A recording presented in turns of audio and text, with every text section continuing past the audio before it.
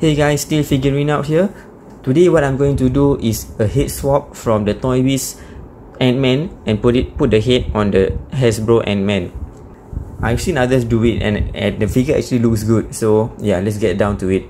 I have my drill bits over here for my Dremel. I've mentioned before in my previous video that I like this Dremel because it really is useful, and that the fact that it's cordless is really convenient for me to use this. Now we need to remove the head because the Toybiz head is has a different joint. So I have a cup of hot water over here. Let's just dunk it and wait for a while.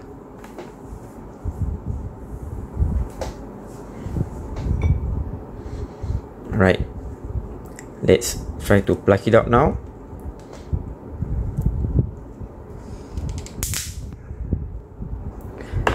Lol, the whole neck joint came off. So now let's see what I'm going to do about this. Alright, I got another cup of hot water. Let's just dunk it in. Right, it's been about 30 seconds in the hot water. Let's now try to pluck it out. I'm going to need to use these pliers over here.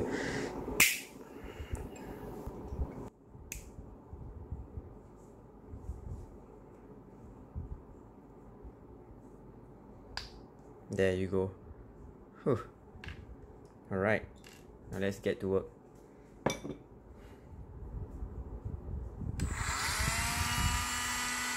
Alright, so now let's check if it fits.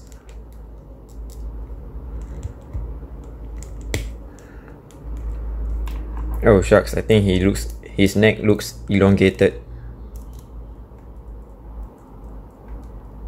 I'll need to drill it a bit deeper so the head sits in more,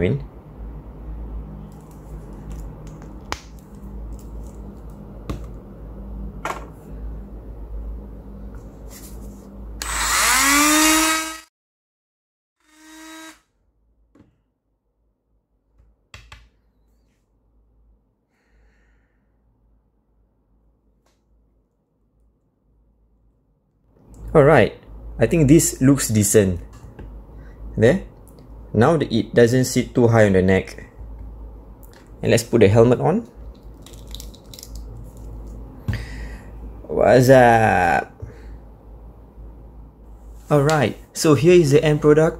The Toybiz head is not able to fit the Hasbro body. I can't believe that this Ant-man actually used to fetch quite a price, but I managed to get the Ant-man at a relatively cheap price. So yeah, here's my handy Dremel 8200. I think I've heard of issues about the battery life, but I've been using it okay so far. I don't really use it for a prolonged period of time, so it works fine. And this is the set of Dremel bits that I use. You can check out the link below to see the product. So here's a shot of the Hasbro Vintage Wave Ant-man with the original head and the Toybiz head. Which one do you prefer? Do stay tuned for more comparison videos and some simple customization videos like this. Hit the subscribe button and I'll see you in the next video.